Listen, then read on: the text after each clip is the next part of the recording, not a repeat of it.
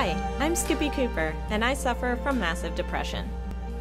Until I got health insurance, my only option for treatment seemed to be going to a government-funded mental health care facility who hires people who obviously don't give a fuck about mental health. But all of the people and situations I ran into along the way were so funny that I decided to write and star in my very own one-woman show. And with your help, it'll be screening in February 2012. For more information on the project and how you can help, please visit this link. All of the money donated will go toward production priorities such as costume design, set design, venue rental, and technical equipment purchases.